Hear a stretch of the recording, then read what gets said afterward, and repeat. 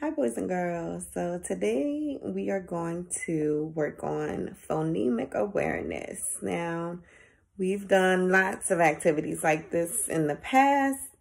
So just remember that with phonemic awareness, we have to put on our listening ears because we are listening to the phonemes in words. We're listening to each sound in the words, okay? So put your listening ears on and let's get started. All right, boys and girls, let's get started with our first activity. We're going to isolate the middle sound in words, okay? So we're listening for the vowel sound.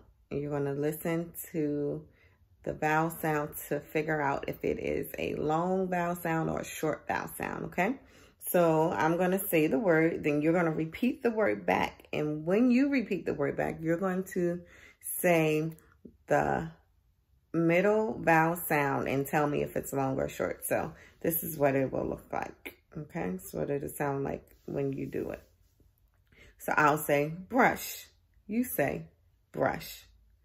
And along with saying brush, you'll say the vowel sound that you hear, and then you'll tell me if it's long or short. So you'll say brush, short, you. All right, so let's try some more. Sprain. You say sprain and tell me the middle vowel sound you hear and if it's long or short. Very good. So you should have said sprain, a, long a. Let's try another one. Glide.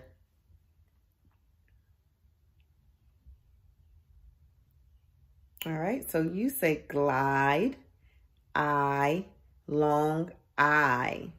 All right, let's try another one. Stop.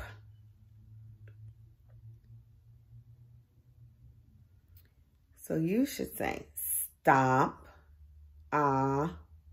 short O, stop. All right, let's try two more. Squint.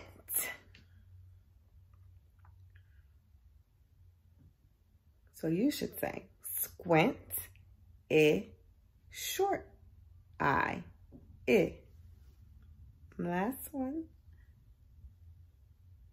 Theme.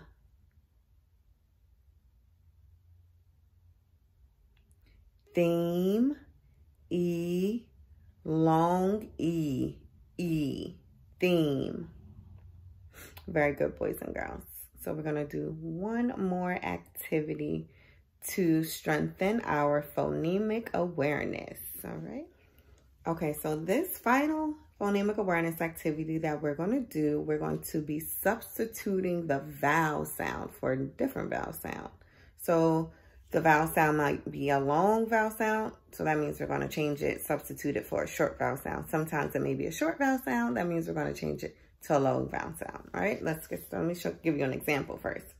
So I'm going to say a word, you're going to repeat the word, and I'm going to say change the blank sound to this sound. And the word is, so it'll sound like this.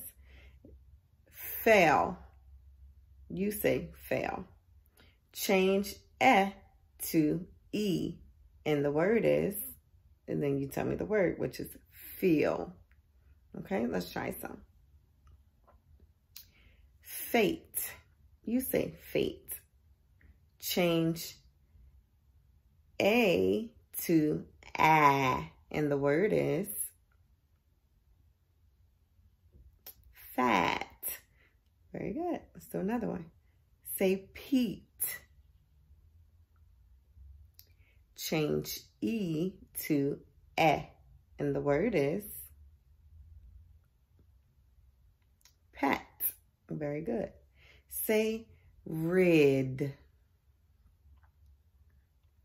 Change it to I, and the word is ride. Very good. Let's do two more. Say Sam. Change A to A, and the word is same. All right. say mope. Change O to ah, and the word is mop. Very good. So that's just a little practice to help you pay close attention to the sounds and words, okay? So enjoy the rest of your day, and I will see you soon.